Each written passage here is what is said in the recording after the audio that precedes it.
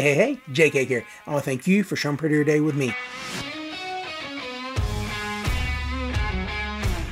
Well, ladies and gentlemen, it's time for football.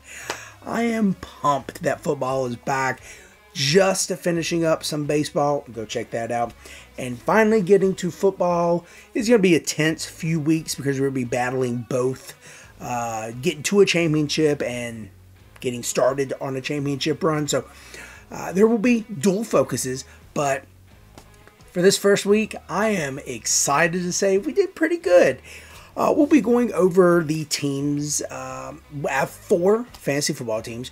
We're going over wins, losses. We're going over who did well, who didn't do well for them. We're going over adds and drops and any other particular points of the week, whether it be trades, whether it be news coming out. For example, CMC not playing.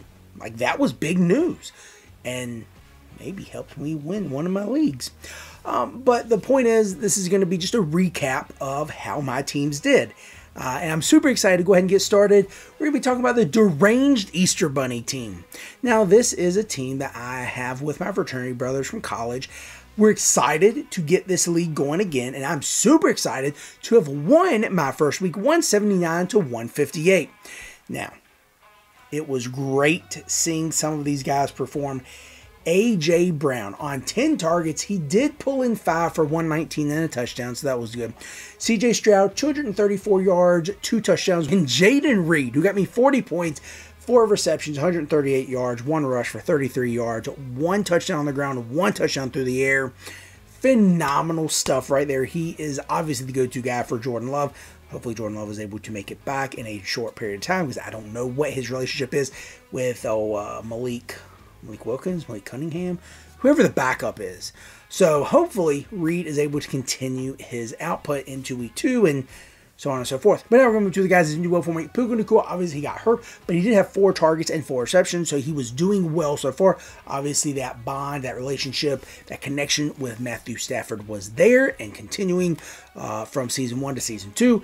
Also, Travis Kelce, as usual, overhyped and not doing a whole lot for me. Frustrating, but hopefully he becomes a bigger weapon in that offense, or continues to be a big weapon in that offense, because they lost even more guys. They still have Pacheco, and they still have, or now they do have, Xavier Worthy. Go Longhorns. Oh, I'm wearing orange too, so that's great. So, yeah.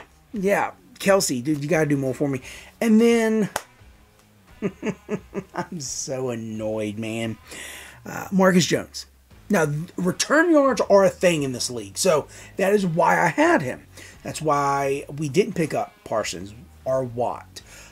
That's why we weren't looking at some of these other defensive ends or linebackers who are doing so well, because we're looking at return yards. So the adds and drops are going to look a little odd. Speaking of adds and drops, we added J.K. Dobbins, who absolutely took over the backfield from Gus Edwards, the Gus Bus, in the Chargers backfield. And then we dropped Taysom Hill. And now we're going to move to the Party Time Party Boys team. This team won 148 to 108. Big game from Jaden Reed, as usual. We already talked about his stat line. And then Tyreek Hill was arrested and then came back to produce a 7-reception, 130-yard game with a touchdown. Now, something we could have done better to improve the amount that we won by was start Xavier Worthy. We did not start Xavier Worthy, and that was very frustrating, because I was saying they weren't going to do well against the Ravens defense. So why would I start them? Well, Xavier Worthy's the fastest man in the entire NFL, according to the 40 time at the Combine. And the other 2 misses we had this week were from the Jaguars offense. Evan Ingram, 1 reception for 5 yards. Thought you were supposed to be getting a ton of targets. You were supposed to be pelted with targets from T-Law. Didn't happen. And Travis Etienne, out-touched by Tank Bigsby. Huh? Did we pick the wrong back? What? No, we didn't. Etienne is clearly the first and second down back and the receiving back. Bigsby is the third down back, short yardage back, goal to go back. So just hope that Etienne gets to score when the Jaguars are between the 20s.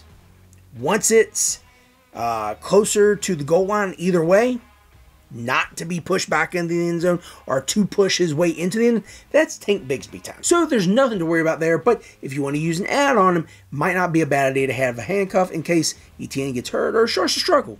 Now let's move to the ads and drops. There were no ads and drops. So let's move to the Jerome Horwitz Purple Dragons. Now, you might be wondering where in the world that name came from. Well, it came from one of my favorite books.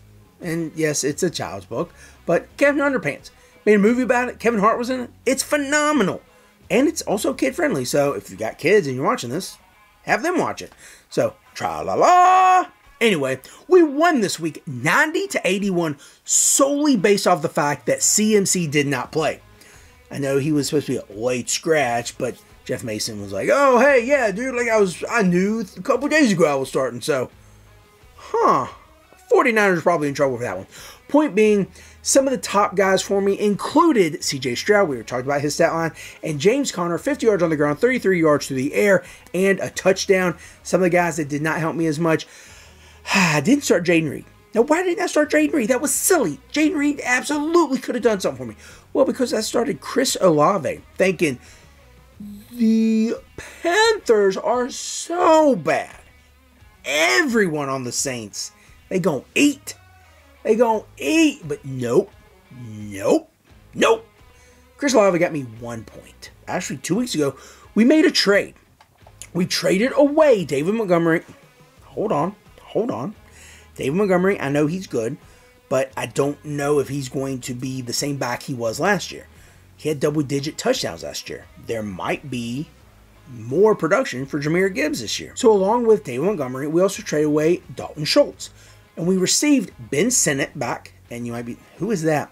Went to Kansas State, drafted by my Redskins. I'm a big fan of him, wanted him to do well. He got no targets in the first week. We also got Josh Jacobs. So happy about that. Receiving back out of the backfield, however, there were a few other running backs that got a lot of carries. Not a lot, but got some carries, Emmanuel Wilson, for the Packers, and that's kind of concerning. So definitely going to be looking for Josh Jacobs to get those receptions out of the backfield. But also, I'm thinking he's going to be a whole heck of a lot more involved this week coming up because of Jordan Love being out, Malik Cunningham, Malik Wilkins, I can't remember what his name was. I know he went to Liberty University. So he is going to be the quarterback, and I don't know if they trust him dropping back and just chucking the ball. So probably, hopefully, lots of screens, lots of handoffs, lots of dinks and dunks, all to my boy Josh Jacobs, and he can get 1,000,000 points for me and let me win. And the last thing we're going to talk about, the Vince McMahon Football Club.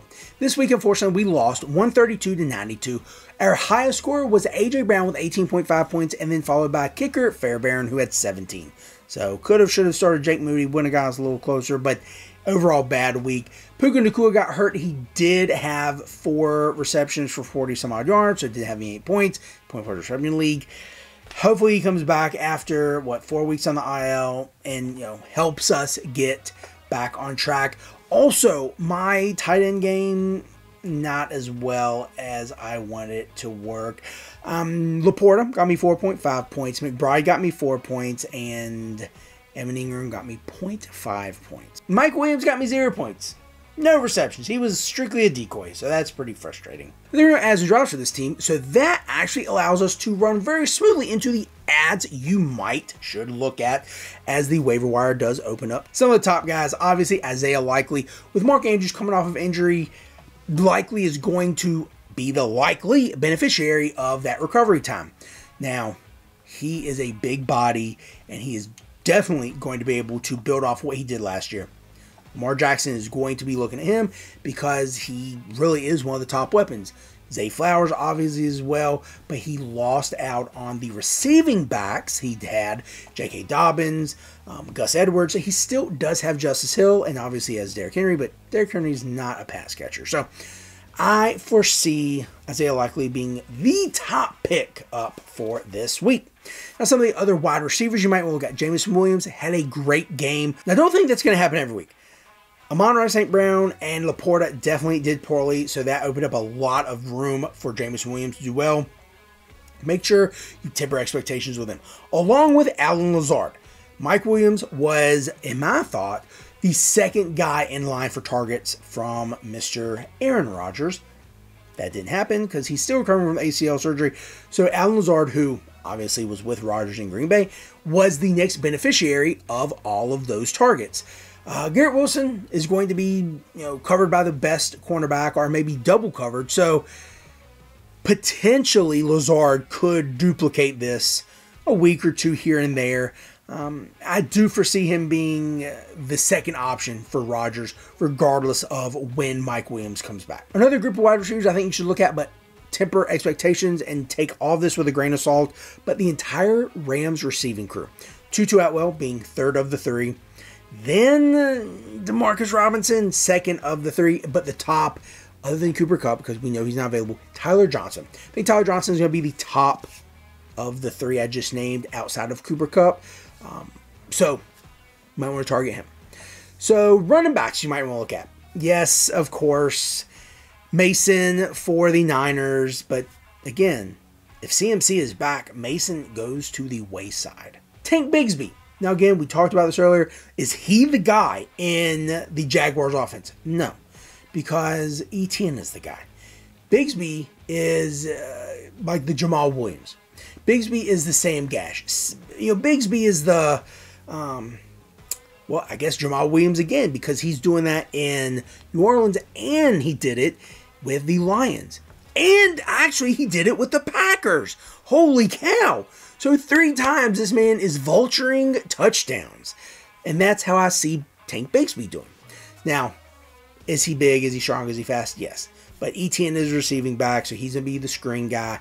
He's going to be the run to the outside. Bigsby's the run up the middle guy. So keep that in mind. Defensive-wise, whoever's playing the Panthers, there we go. Whoever is playing the Panthers, so maybe stock up on a few of the NFC South teams.